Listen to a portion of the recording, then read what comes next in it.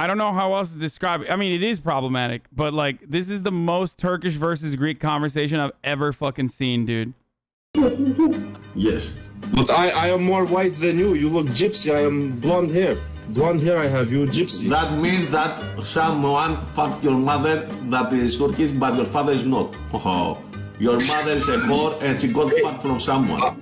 You are weak sperm. You are weak sperm. This is the strong sperm. This is the Greek god. Okay, Greek god. If you have Greek god, you would have win, but you lose. Lose where? Lose where? You lose. Why is Hagia Sophia this, not? You lose. Why is Hagia Sophia this, not this?